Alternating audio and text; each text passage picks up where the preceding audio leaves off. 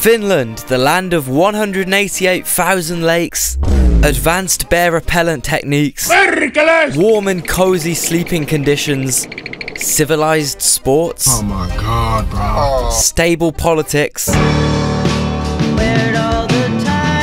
informative instructional videos, a terrifying military, harsh prison sentences. There are no cell blocks here, just dormitories. Inmates come and go in their own cars. Multi-purpose inventions, varied and diverse scenery, lucrative hustle opportunities, and €10 beers, which aren't even full pints. You also can't buy alcohol in a shop after 9 PM. You can't go to pubs or clubs if you're under the age of 20, and you can't get any spirits if you're under 22. Extremely strict alcohol laws here. Makes you wonder how Finns manage to be some of the most lathered, obliterated, drunk people in the world. Yeah, all Scandinavian countries kind of see Finns as their insane redneck alcoholic neighbours. A perfect example of this is the show Dudesons, a group of Finnish stuntmen who created one of my favourite childhood shows, probably most of which I can't even show on this platform, but I'd highly recommend it if you're trying to get a grasp on Finnish culture. The names of these guys were Jukka, Jarno, Jarpi, and Hannu, which is pretty funny because that's a relatively accurate representation of how the Finnish language sounds. Lentokonesuihkutabiinimoottori apumekaanikko aliupseerioppilas epäjärjestelmällistyttämättömyydelläänsäkään kohan. Finnish is one of the Uralic languages, making it similar to Estonian and randomly Hungarian, which you'll be glad to know is an extremely easy language to learn. Hungarian is how people would speak if they spoke in computer code. The Finnish language originates from Siberians who crossed the Ural Mountains around 10,000 years ago. Some of them settled on Russia's western coastline, some of them formed a kingdom in Central Europe, and some of them settled on the eastern Baltic coastline. This is one of the factors that really separates Finland from Scandinavia. By the way, if you call a Finn Scandinavian, they will violently bludgeon your head off with an axe, which is pretty ironic since all the signs in Finland are also written in Swedish, and it's mandatory to learn Swedish in school.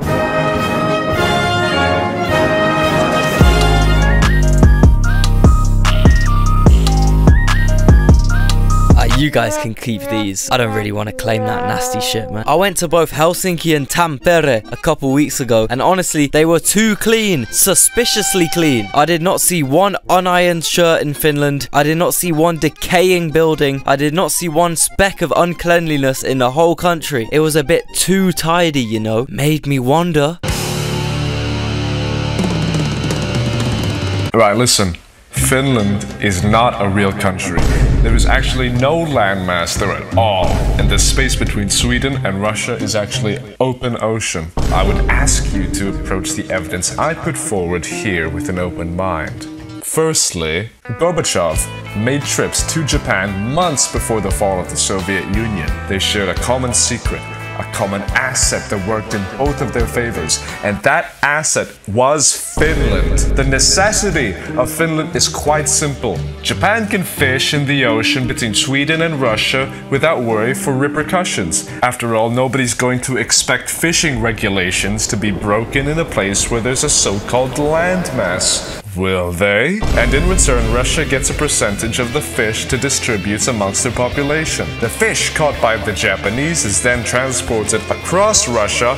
That was the real reason of the construction of the Trans-Siberian Railway, by the way, and then shipped from Vladivostok to Japan under the disguise of Nokia products. This is why Japan is the largest importer of Nokia products, despite the fact that very few people own Nokia phones in the country. I'm Finnish. Yes, this audio. I not exist. You are actually West Russian or East Swedish, I'm sorry to tell you this. Helsinki is located in eastern Sweden. It's not like the people flying there would notice. And that's why every f***ing road sign and every bus stop and every train announcement, they always have to say the Swedish version. That's because it's in Sweden. What? What's the alternative? There are a bunch of riders that can't let go of the Swedish language, you know? Whether it's real or fake, honestly, aside from downing hot dogs and steaming in saunas, there's not a whole lot to do in this country, which leads me on to my final and main tip for anyone visiting Finland. Go to Estonia. Hell nah, where we at, man?